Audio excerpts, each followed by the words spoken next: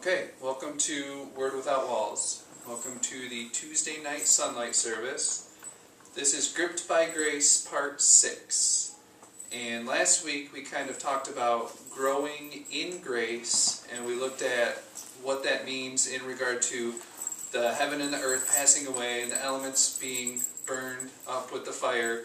And we looked at the great noise that was the mighty rushing wind of the Holy Spirit, and we looked at the fire that is God consuming us and leaving us only with righteousness and holiness left. So to kind of piggyback onto that, tonight we're going to look at grace to grow. Because I think that's a big part of grace, is knowing that you can make mistakes. Knowing that it no longer does God relate to us in terms of our actions. Now on this side of the cross in the new covenant, God relates to us solely and completely on His nature. And that's why it's so important for us to understand that He has given us His nature. He has gotten rid of the beast nature. He got our goat on the cross. He separated the sheep and the goats, leaving only the sheep, which is Jesus, which is us, so that He could deal with us on a level that is equal. And that's again what we started this whole series with, was grace is what allows us to agree with God, to see Him as He truly is, and to see ourselves as He sees us, as we truly are. And then when we agree with God, we can walk with God. But the thing about walking with God is that you are not disqualified from doing that. If you stumble, if you fall, that's no longer how it is. It's no longer you have to act a certain way in order to be approved. Now it has become, because of grace, now it has become you are approved, and now you're also empowered to act a certain way, to behave a certain way, to go around doing good just as Jesus did, because it's Jesus doing that good in you. So I kind of want to take a little bit of a different approach to this one today, and all I'm going to do is I'm going to talk about Jesus. Because if we're focusing on ourselves, we've missed the whole entire point. If I'm saying I have grace to grow, and that means that I can make mistakes, then we've missed it. Because it's not about the mistakes I made, it's not about what I do, it's not about me having grace, it's about the personification of grace that is Jesus living His life in me. It's all about Him. So that's what we're going to look at today. And we're going to start in Proverbs chapter 24. And I kind of reference the Proverbs 24:16, which we're going to get to kind of a lot of times. And then the last time I referenced it afterwards, I thought, man, I really need to kind of explain this. I really need to go through this and qualify this. Because, well, I'll read the last verse and then we'll back up and then we'll move back down to it. Proverbs 24 verse 16 says, "For a just man falleth 7 times and riseth up again, but the wicked shall fall into mischief." And here's the thing, again, we have to understand. I'm not the just man who falls and gets back up. Jesus is. Jesus is the just man. The Bible is talking about Jesus. But the last time I said that, I thought afterwards, I was like, wait a minute, people are probably going to wonder, well, hold on, when did Jesus fall? When did Jesus mess up? All these different things. Because as we know, Jesus knew no sin. But here's what I need to explain about that. First things first is, sin is not what you do. Sin is what you believe. Jesus knew no sin. Jesus knew no unbelief. Jesus knew who He was and who the Father was at all times. And that's the difference that we get into, is we look so much at ourselves, we look so much at our own actions, that we think, man, if I keep falling, how am I just? And it's not about you falling. It's not about you being just. It's about Jesus and what He did on the cross and what it means for us. So let's back up a few verses. I want to start in Proverbs 24 with verse 13. In Proverbs 24:13 in the King James it reads, "My son, eat thou honey, because it is good, and the honeycomb which is sweet to thy taste." Now, before we even really get into this, the land of milk and honey, the promised land, and we're going to talk about milk a little bit later, it's about milk is righteousness and honey is revelation. So what we're seeing here in Proverbs, he's saying, eat thou honey. He's saying you need this revelation. You need to eat Jesus. You need to eat the bread and the wine. You need to understand that we're not talking about you. We're talking about Him. And if that's where our focus is, then really we've already won the battle. There's no more fight that needs to be fought, but when we know it and we believe it, then what's true becomes true for us. And how we do that is by being on the right diet. Because again, you are what you eat, or spiritually speaking, you are what you believe. So we're starting right off the bat on this by saying, eat thou honey because it is good, and the honeycomb which is sweet to thy taste. And I like that they put how honeycomb is sweet, because when you really start to understand Jesus, when you really start to have that experiential relationship with Him, that father-son relationship with God, then you understand that this is the best thing going. There's a way that we think it is. There's a way that it may have been before the cross, and there's a way that it is now. There's a more excellent way. And if we eat this honey, if we drink this milk, if we fill ourselves with Jesus, if we eat His flesh and drink His blood, all of these different pictures the Bible has of basically get Jesus in you because He's already in you. Be filled with what you're already filled with. When we do that, then we get to partake of His divine nature. Then we get to partake of the kingdom that we've been placed in. Then we get to walk in who we really are, rather than struggling in trying to be somebody because we don't know who we are. So that's what I wanted to say about the honeycomb being sweet, and about this eating this honey is so important. It says in verse 14, so shall the knowledge of wisdom be unto thy soul. And again, that's why I equate honey with revelation. If you eat the honey, you get the knowledge of wisdom. If you eat the honey if you eat what the promised land provides for you, the promised land that is rest, that is Jesus, if you eat that 6-course meal that He has prepared for you, if you feast totally and completely on Him, then you gain Him, so to speak. Even though we already have Him, understand that. But when we really start to come into the fullness of this, when we really start to understand all of this, when we really start to be who we are, rather than trying to be somebody else, it's about really just eyes on Jesus. Focus on Jesus. Make that shift away from yourself, who is dead anyway, onto Jesus, who lives not only for us, but who lives in us. So it's all about that shift of how do I make what's true for me? You eat the milk, you drink the milk, you eat the honey, you drink the wine, you eat the bread, you eat the lamb, you get on the right diet, and then your physical health, your spiritual health, all of that flows from there.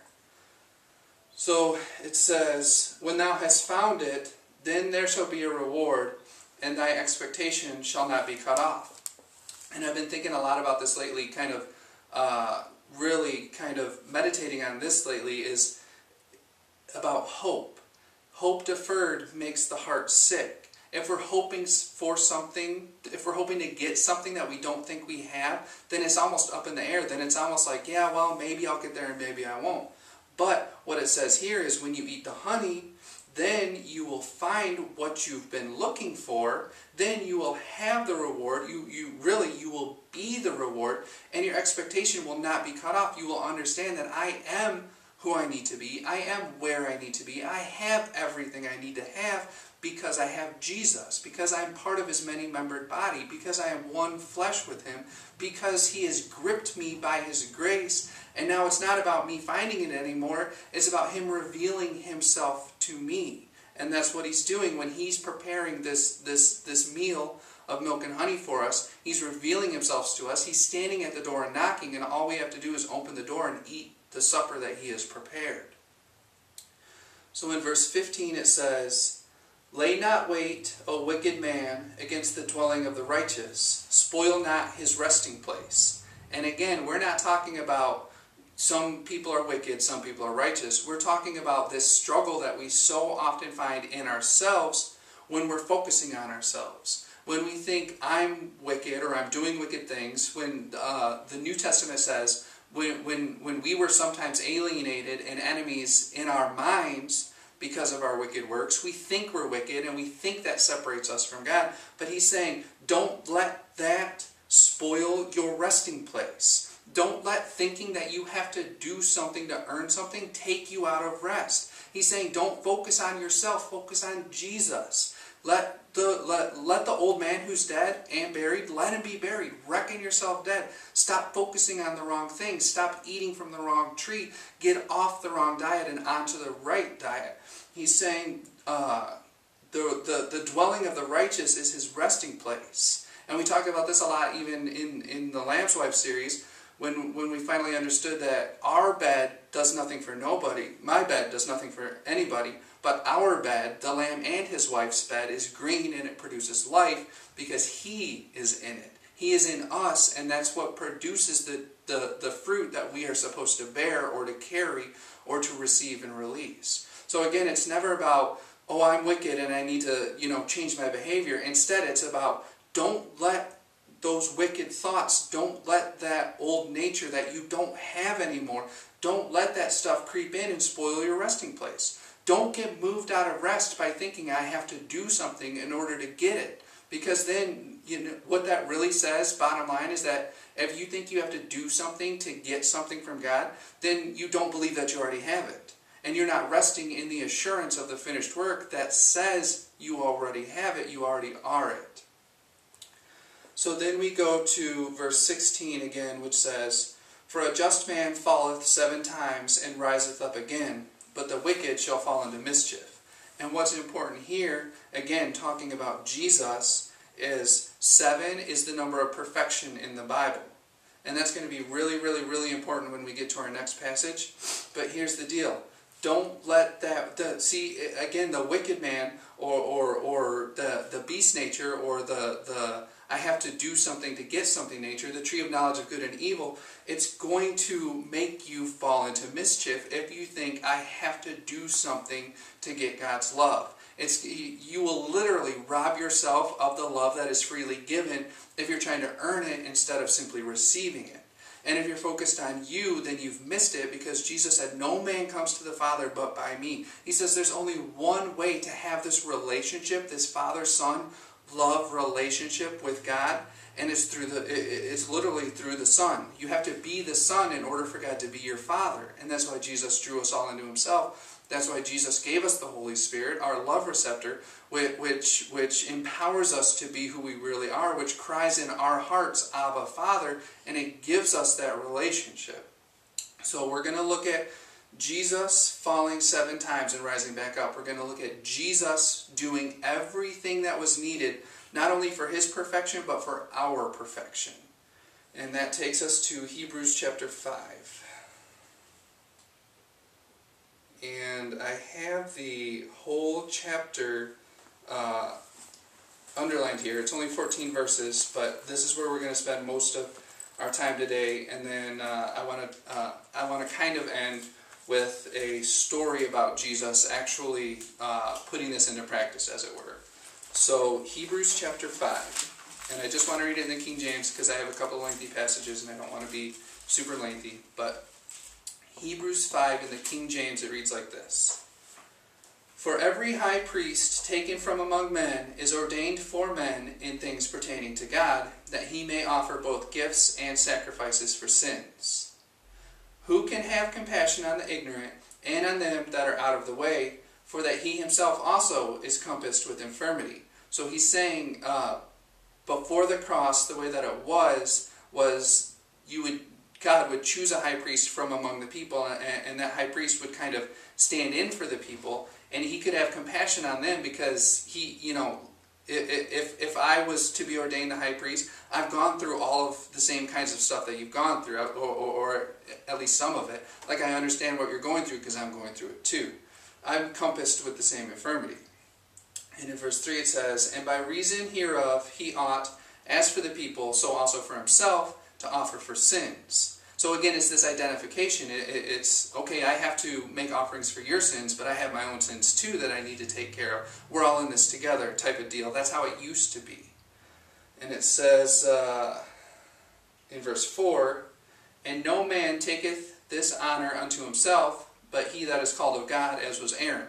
So again, he's saying, listen, I used to choose from among you, but it was my choice. I picked the guy. God's saying again, it's not about what you can do, it's about what I empower you to do. It's about what I call you to do. And when God calls you to do something, he always empowers you to do it, because really he's willing to do it, willing and able to do it in you and through you. He doesn't call you to do something and then say, all right, good luck, I hope you don't screw up.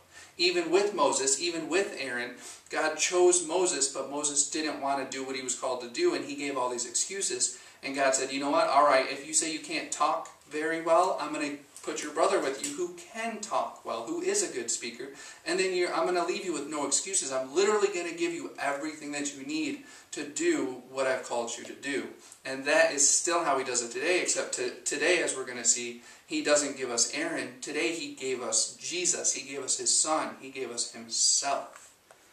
And that's what it says in verse 5 of Hebrews 5. It says, so also Christ glorified not himself to be made an high priest, but he that said unto him, thou art my son, today have I begotten thee. So what the writer of Hebrews is saying here, he's saying Jesus didn't exalt himself. Jesus didn't puff himself up. In fact, there was a time when Jesus literally walked the earth and the people came and they wanted to make him king by force, and Jesus slipped out of their midst and he said, this isn't it. This isn't what we're doing. It's not about what you guys necessarily want with your natural, unregenerated carnal minds. It's about what God wants. When God elevates me, that's when it's time for me to be elevated. And of course, that time when he was elevated was when he was literally elevated onto the cross. That's when he drew us all into himself. So it says in verse 6, continuing the thought, it says, as he saith also in another place, thou art a priest forever after the order of Melchizedek. So again, we're seeing a shift even in the priesthood, where before the cross it was the Levitical priesthood, it was the priesthood of Aaron, and it was all the sacrifices and all the laws and all of those things. But in the new covenant, we now have a different high priest who was not of that Levitical system, who was not of that old covenant system, but instead he's a priest after the order of Melchizedek. And the thing about Melchizedek was that he was a king and a priest. And that's what it says in different places in the New Covenant. In Revelations, I think in Peter, it talks about how we are now that same nation of royalty of priests. We are now the king priests. We are now Jesus. We are now God in the flesh. We are now love in a body. And we have now been empowered and equipped both to rule as a king and to minister as a priest. So again, what God wants to happen on this earth, he's doing it through us. He first did it through Jesus, and now Jesus is in us. So really he's continuing to do it through Jesus, just on a larger scale. So in verse 7 it says, who in the days of his flesh, when he had offered up prayers and supplications with strong crying and tears unto him that was able to save him from death, and was heard in that he feared, though he were a son. This is where I wanted to get verse 8. This is what connects back to Proverbs 24. Talking about Jesus, it says, though he were a son, yet learned he obedience by the things which he suffered. So Jesus had a maturation process. God in the flesh literally went through the human experience. He was a baby. He pooped in his diaper. He threw up on stuff. He had the whole entire human experience, and he learned obedience by the things which he suffered. And we're not talking about the passion here. We're not talking about Jesus suffering on the cross here, because that word suffer is number 3958 in Strong's Greek Concordance, and it means experience or feel.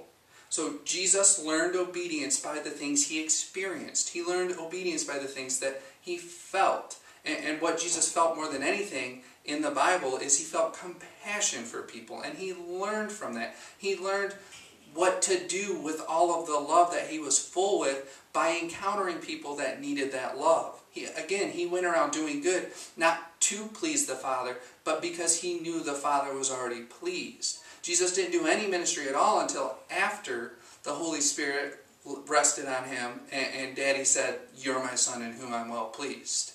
So again, it's a whole different order where the Levitical priesthood had to earn everything, had to work hard at everything, had to make all these sacrifices over and over again. And then Jesus comes in a totally different priesthood as a totally different high priest. And he comes and God says, I'm putting my stamp of approval on you. I'm declaring who you are. I'm declaring your identity not only to you but to everybody else, so that you can live out of who you are rather than trying to be somebody that you think you're not.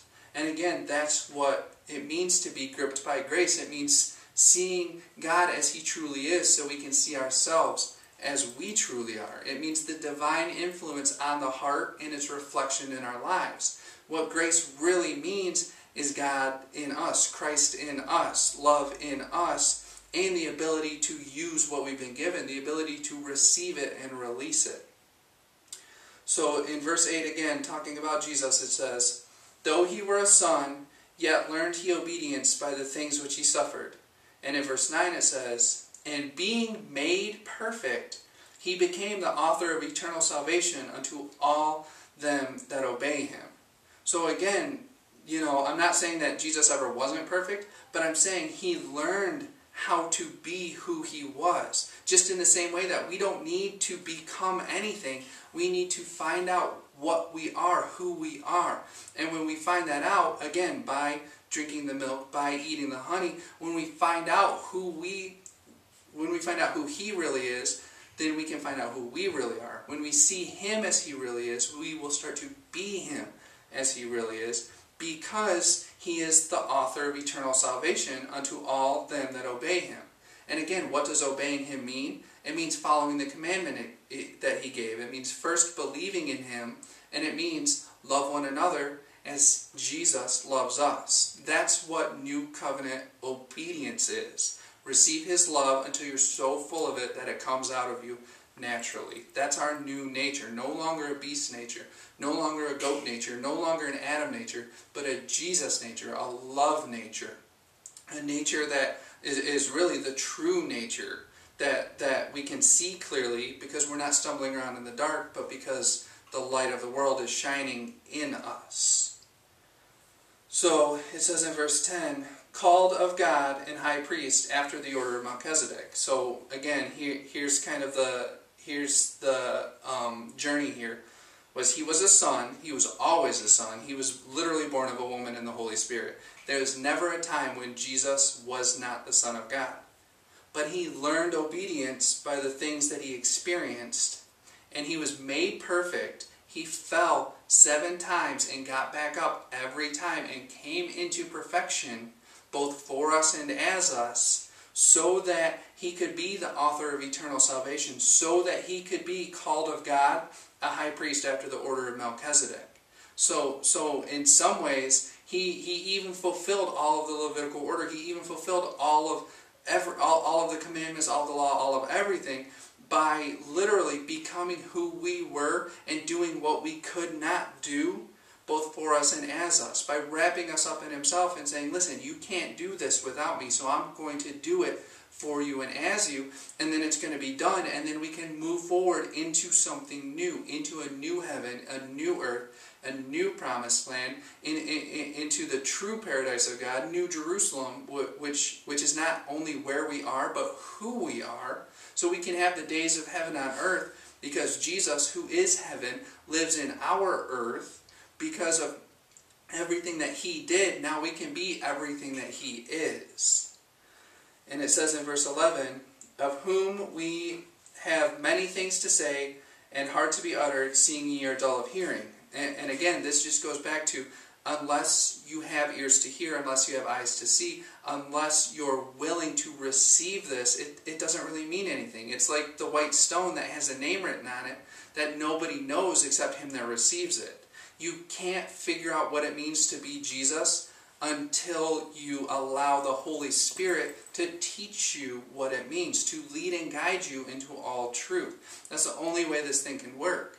And again, I'm convinced that the only way anybody's going to ever be open to God's love without knowing that they have the Holy Spirit is by seeing it, is by feeling it, is by experiencing it.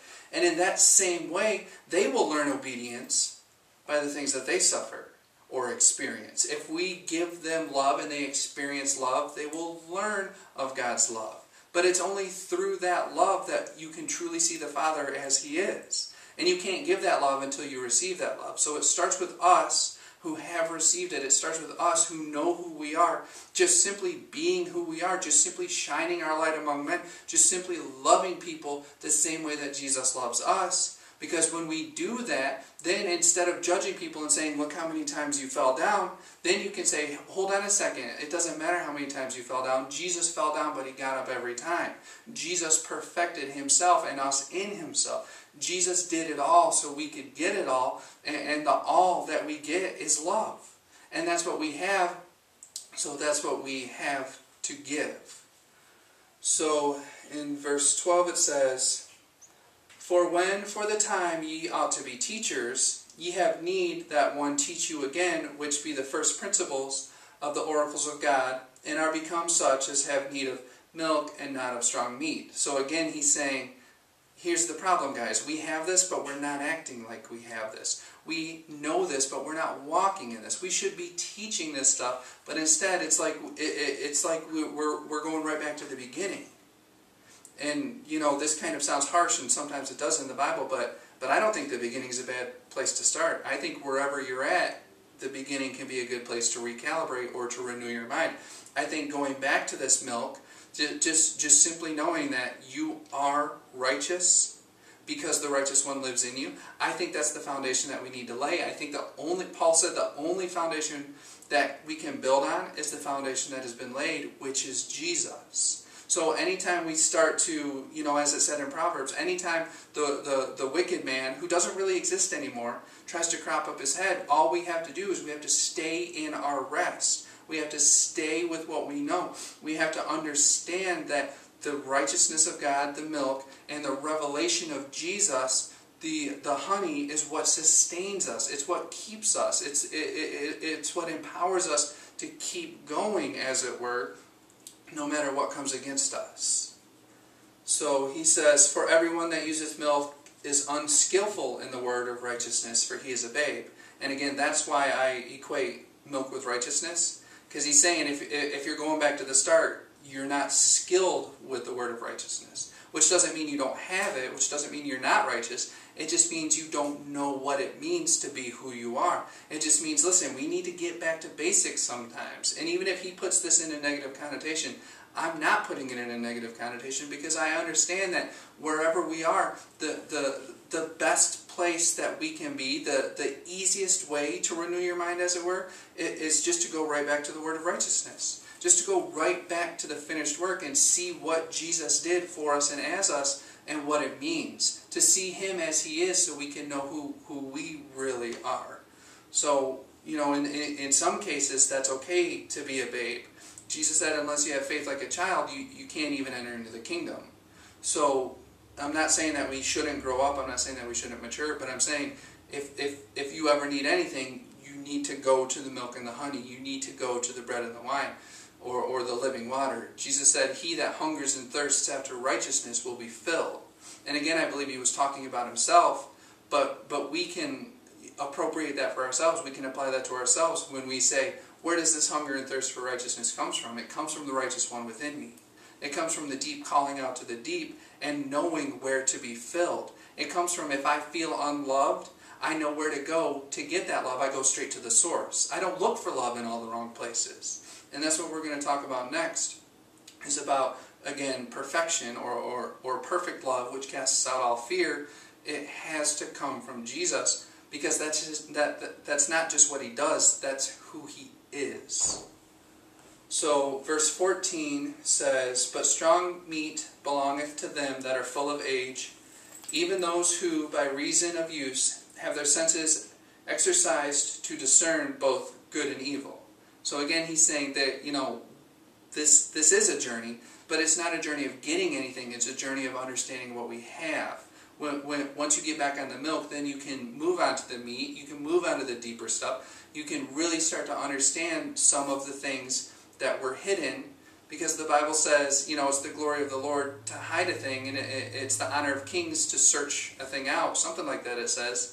And then we find that the thing that was hidden was a treasure in an earthen vessel. The thing that was hidden was our life is hid with Christ in God. So what we're really searching for is we're searching for our true selves, and the only place we can find it is in Jesus. That's the heavy stuff, that's the meat stuff, but it starts with this foundation of righteousness. I'm righteous. I have grace. It's not about my actions, it's about my identity. It's not about the outward appearance, it's not about the flesh, it's not about what I do, it's about who I really am. And when I understand who I really am, that's going to automatically and effortlessly change what I do. I'm telling you, I think I've said this before, but the biggest compliment I ever got in my life was when somebody told me that somebody else said this about me. They said, I don't need to go to church to know God's love. I see it in Tom every day. And that's what this is about. It's not about coming to church. It's about taking church wherever you go. It's not about taking your shoes off because you're standing on holy ground. It's about, no, you have holy feet. Wherever you go is holy ground because you are the Holy One. You are the one who causes the darkness to flee just by showing up, because you're a lighthouse, because the light of the world shines in you, and wherever you go, there can't be any darkness. How could there be if you're shining the light? Just like the Bible says about God, it says He is light and there's no darkness in Him at all. How could there be? Because where there is light, darkness flees. It has to. So that's what this is all about. It's not about what I do, it's about who I am. It's about who Jesus is in me. So let's turn to John chapter 4. And I actually have a lot to say here. I want to read a lot of this story in John 4 about the woman at the well. That's what we're talking about here. Understanding again that so many times in our life, because we're looking for what we already have, because we think it matters how many times we fall down, because we're trying so hard to do something in order to be something, we get lost, we get stuck, we try to draw from a well that does not have what it is that we're thirsty for. And that's what we're going to see here in John chapter 4.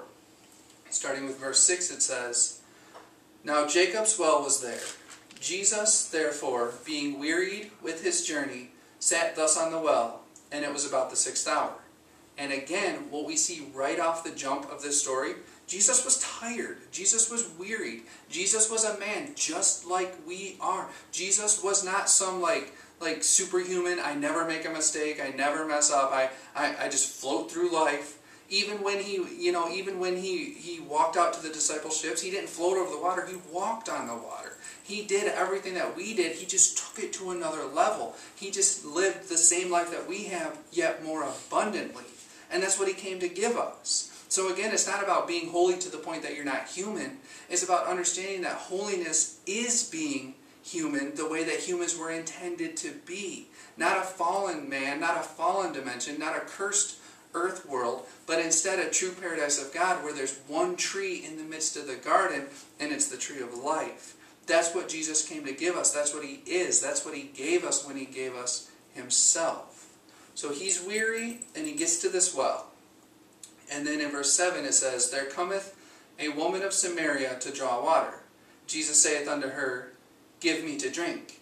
For his disciples were gone away unto the city to buy meat." Now, this broke just about every rule in the law that you could think of to break. You weren't supposed to talk to women. You certainly weren't supposed to talk to Samaritans. And Samaritan women, to a Jew, really, they didn't exist. They weren't people. You didn't talk to them. You didn't ask them for anything. So again, when we see that Jesus knew no sin, Jesus broke the law all the time. Sinning is not breaking the law unless you're in the Old Covenant. And Jesus came to fulfill the Old Covenant and to give us the New Covenant. Jesus knew no sin, not because he never broke the law, but because he knew no unbelief. He lived by a higher law. He lived by the perfect law of liberty. He learned this obedience through all these things that he experienced. He had grace right from the jump. Because the Bible says in another place that the law was given by Moses. And by the way, it doesn't say the law was given to you, because unless you're Jewish, the law was never given to you. It says the law was given by Moses, but grace and truth came with Jesus, because he is grace and truth. So again, it's not about how we thought it used to be. It's about Jesus, period. So Jesus starts breaking laws left and right by talking to this woman. And then in John 4 verse 9, it says, "Then saith the woman of Samaria unto him, How is it that thou, being a Jew, askest drink of me, which am a woman of Samaria? For the Jews have no dealings with the Samaritans." Even the Samaritan woman, she knows that Jesus is not doing what Jews usually do. She's like, hold on a second. This doesn't make sense to me. Why are you even talking to me? What's going on here? And then in verse 10 it says, "Jesus answered and said unto her, If thou knewest the gift of God, and who it is that saith to thee, Give me to drink, thou wouldest have asked of him, and he would have given thee living water." So again, he's going right back to this principle. He's saying, I will never ever ask you to do anything that I'm not going to empower you to do. If you really knew who you were talking to, if you knew who it was that was speaking a word into your life, then you wouldn't be worried about all these rules. You wouldn't be worried about all these laws. You wouldn't be worried about what God's asking you to do. You would instead go straight to the source to get what you needed. And you would say, you know what, God, if you want water from me, the only place that I can get it is from you. Because all good and perfect gifts flow down from the Father of lights to us, the sun, the light. The light comes from the source and it shines in us. So he's saying it's not about, I want some water from you. What it's really about is, if you want water, you have to get it from me. And then in verse 11, the woman saith unto him, Sir, thou hast nothing to draw with, and the well is deep. From whence then hast thou that living water? She puts it right back in terms of, well, in order to get water, you have to draw it out of the well. In order to find what you're looking for, you have to put some effort into it. You have to earn everything you get. She's got that human, old covenant, you get what you deserve mindset. She's even talking to Jesus and she's saying, listen, what are you going to do? You're sitting there resting on the well and you think water's just going to magically appear? No, no, no. You have to do something in order to get something. And then she says in verse 12, Art thou greater than our father Jacob, which gave us the well and drank thereof himself and his children and his cattle? And then in verse 13, Jesus answered and said unto her, Whosoever drinketh of this water shall thirst again. He's saying you're coming at this from an inferior covenant. You're coming at this from an inferior mindset. There's a more excellent way. If you drink natural water that you've earned, you're going to get thirsty again. That's the cycle and the bondage, that religion that the law puts you in. That's why the Levitical priesthood, every single year, they had to bring your sins to remembrance so that you could make an offering for them, so you could feel bad about them, so you could apologize and confess and jump through all these hoops in order to be sanctified and clean. But then when Jesus came, he said in another place to the disciples, he said, you are clean because of the word that I've spoken to you. And what was the word that Jesus spoke? I believe it's the only word that God ever speaks, and it's let there be light. It's love. It's, listen, you're not who you think you are. You're who God says you are. You're not the sum total of your actions. You are the body of the living God. So he says, if you stay stuck in this system and in this bondage, you're going to keep running around in circles. You're going to keep banging your head against the wall, and the only thing that comes from banging your head against the wall is a headache. He says you have to stop worrying about this well that I'm sitting on, and you have to start looking for what you want at the source. Because if you're not looking for it at the source, you're not going to find it. If God is light, then if you're not with Him, you're in darkness. Not because He's angry, not because it's punishment, but simply because there's only one place that you can find the light, and it's Him. And again, that's why He said, no man comes to the Father but by me. He wasn't saying, you guys are all in big trouble if you don't accept me. He's saying, if you want what I have, this is how you get it. He says, you come through the door into the sheepfold. He says, you enter into rest by letting rest, or Jesus, enter into you. So again, he was never trying to condemn us. He was always trying to show us this more excellent way. And that's what he says in verse 14 of John 4. He says, But whosoever drinketh of the water that I shall give him shall never thirst. But the water that I shall give him shall be in him a well of water springing up into eternal life. So he said, I don't need to draw from anything. I am the well, I am the water, I am the eternal life. And when I get into you, I'm going to fill you up so much that you're not going to need to draw any more water. Either what it's going to do is it's going to spring up out of you. You're going to be so full of this living water that it's going to come flowing out of your belly. It's going to come flowing out of your heart. It's going to be so big when you finally start to see the scope of this thing that you're not going to be able to hold it in if you tried. And you're certainly not going to need to keep looking for it once you find it. Once you find what you're looking for, you stop looking. I mean, that even makes sense to the natural, unregenerated, carnal mind. You don't say, hey, I found my glasses, I'm going to keep looking for them. You say, hey, I found my glasses, now I can see. And that's what Jesus is in this picture. He is the fulfillment of what we've been looking for. He is the love that we always yearned for, but could not believe that we already had. He came and He said, you've always had it, now I'm going to empower you to receive it. So, and again, that's what he's talking about with eternal life. That's what this living water is. That's what it does. It goes right along with the theme of you are what you eat. If you drink of this living water, if you drink of this Jesus, then it springs up in you into everlasting life. Then the everlasting life that we've given can now start to be lived by letting him live his life in us. So in verse 15 it says, "The woman saith unto him, Sir, give me this water, that I thirst not, neither come hither to draw." So listen, this is how the gospel works. It's not called turn or burn. It's called, listen, if you offer somebody something better than they have, they're going to want it. Jesus says, stop worrying about that. Well, I have water that's better. I have water that if you drink it, you're not going to get thirsty again.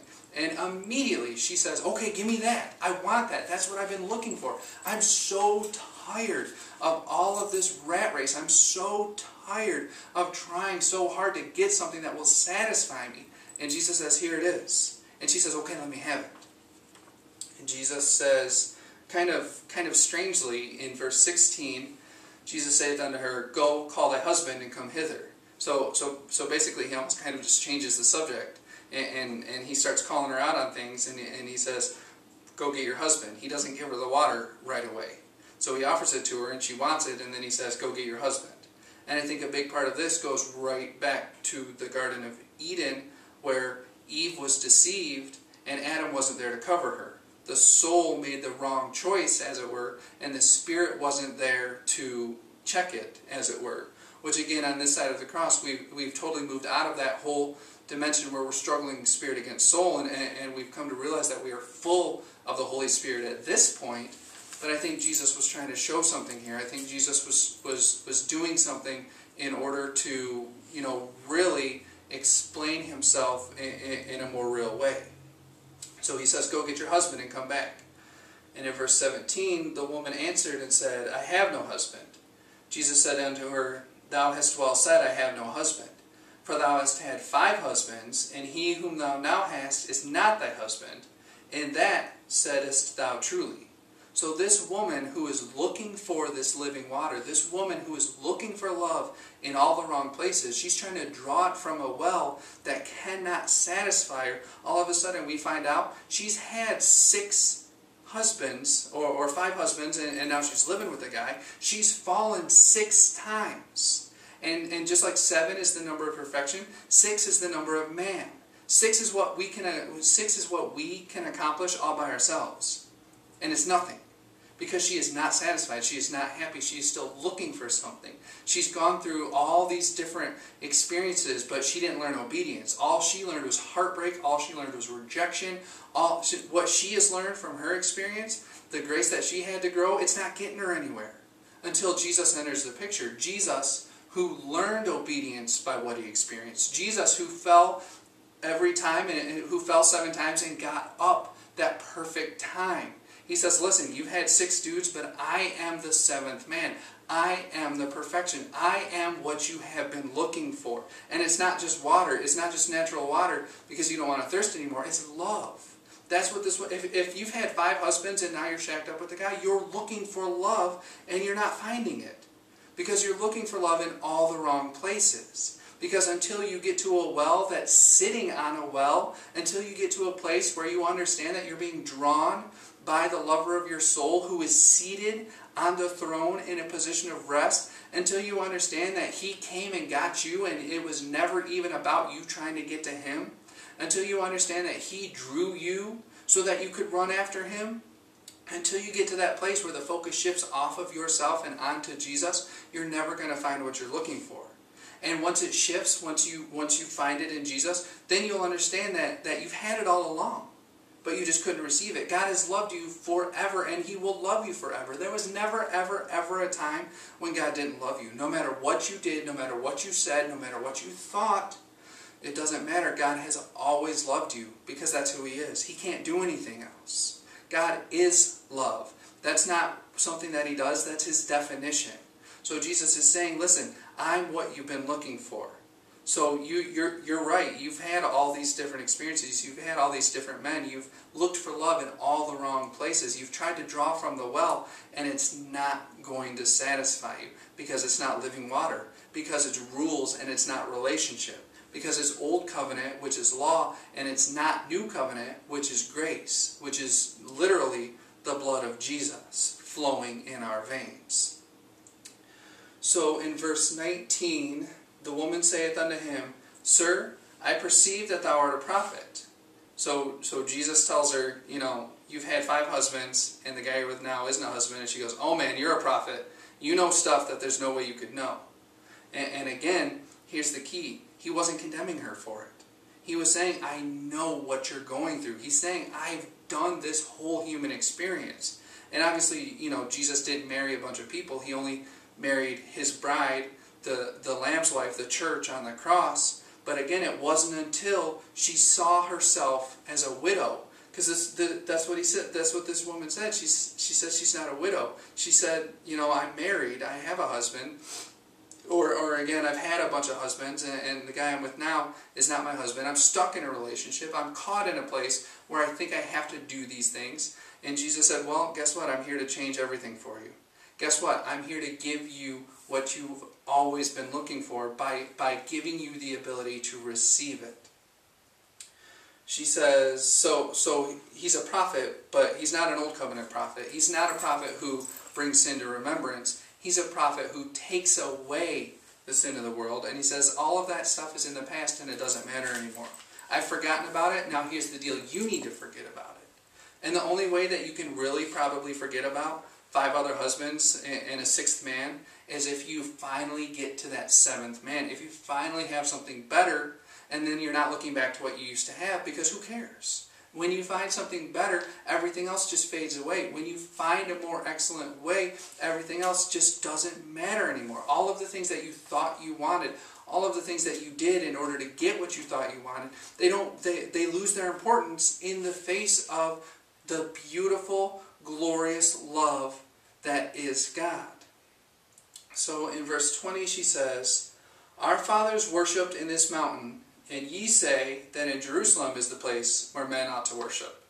So she's kind of trying again to call him out and say, well, I believe you're a prophet, but then why does the law say this? Which is what we do so many times in this Christian life. We say, well, hold on, if you're supposed to be a Christian, how come you're doing this? If you're supposed to be a Christian, how come you're saying this? How come you're doing, how come you're acting the way you're acting?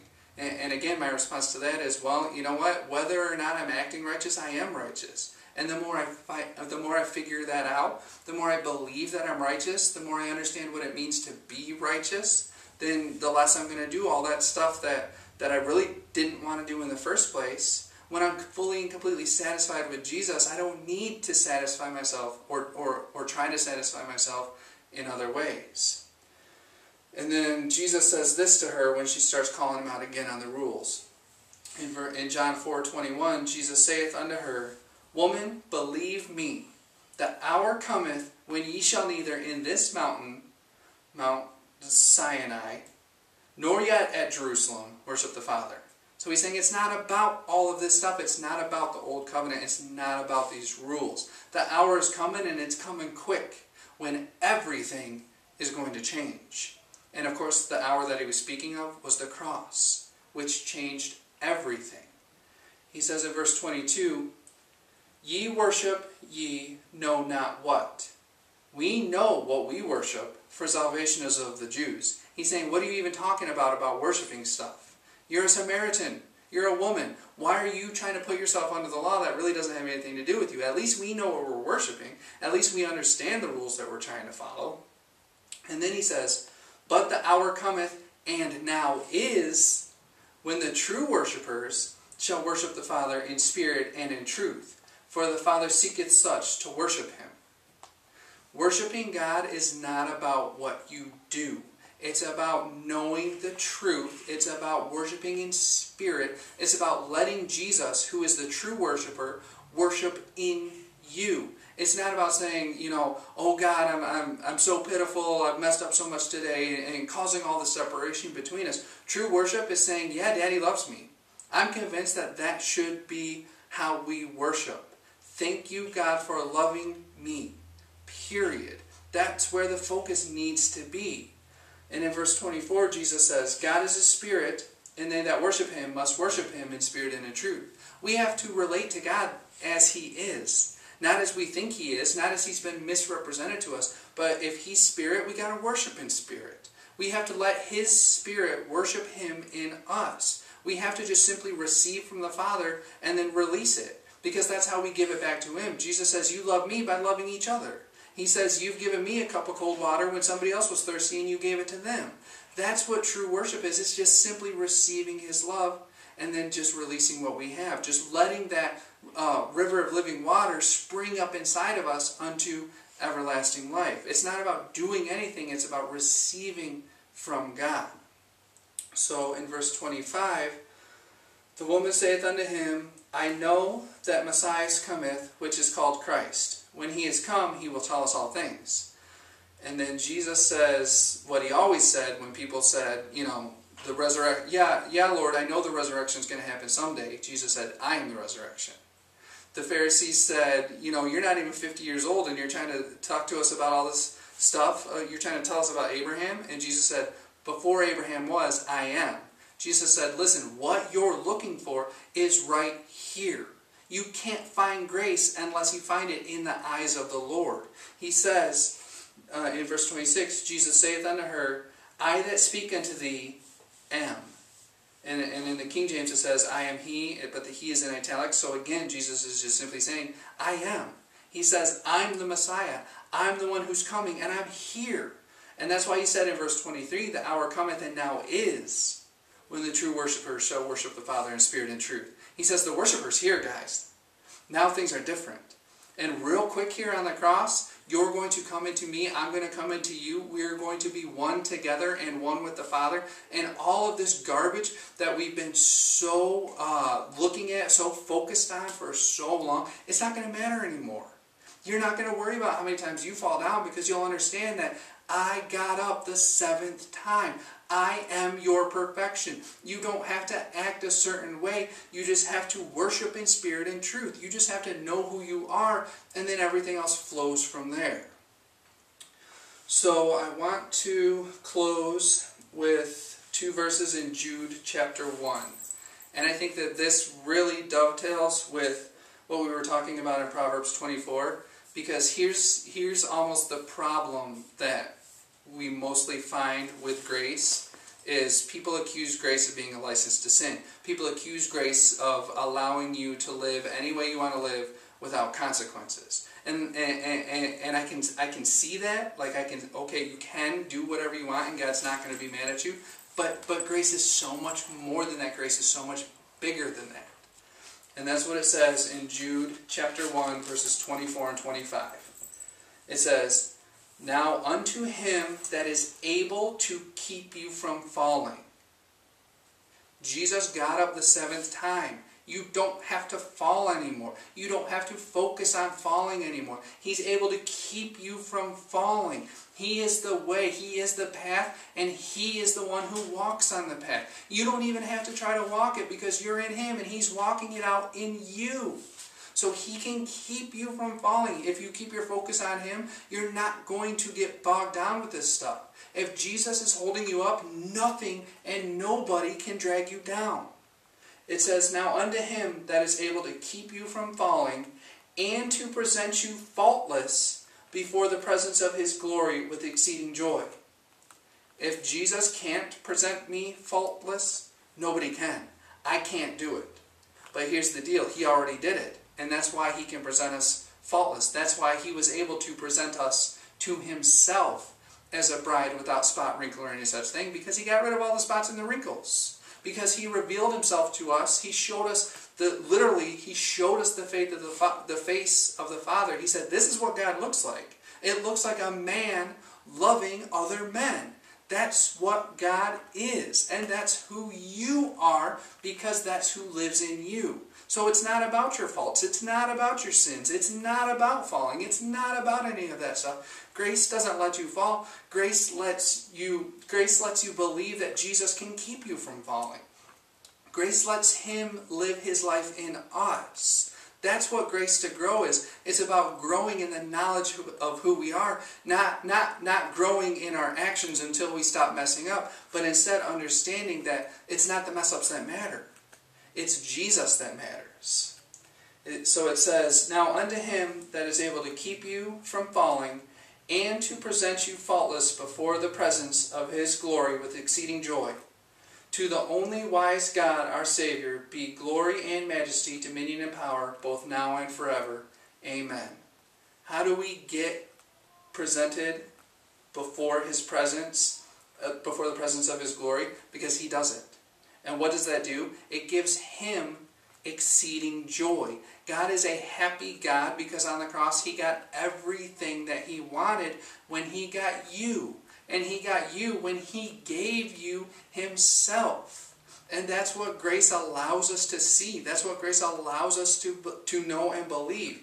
And that's why, again, just like in most of Paul's letters, when he's talking about something awesome that God has done for us, what he's really saying is, glory to God. What he's really saying is focus on where this comes from, not necessarily what this is. He's saying, to the only wise God, our Savior, be glory and majesty, dominion and power, both now and forever. He's saying, guys, if we're focused only on what God has done for us, then we're missing out on the God who has done it for us. And that's all God wants, is to spend time with us. That's all any father wants with his son, is to spend time with them, to enjoy them, to have fun with them, to hang out with them, not always to rail on them and to discipline them. That's no fun for anybody. And while it is necessary, God did that to Jesus for us and as us. He corrected His own Son. Jesus was bruised for our transgressions. Jesus was chastised for our iniquities. Jesus took all of the perfecting, as it were, so that we could be perfect. And that's who we are now. We are perfect because the perfect one lives in us. And the more we begin to believe that and understand that, the more everybody else is going to see what's already true. The more we see it, the more we will be it. And the more we be it, the more others will see it. The more we receive it, the more we can release it. And that's the whole deal of this whole thing, is just letting Jesus do whatever He wants to do in us. And that's what grace empowers us to do. Grace does not empower you to sin. Grace empowers you to be who you are. That's what it means to be gripped by grace. Amen.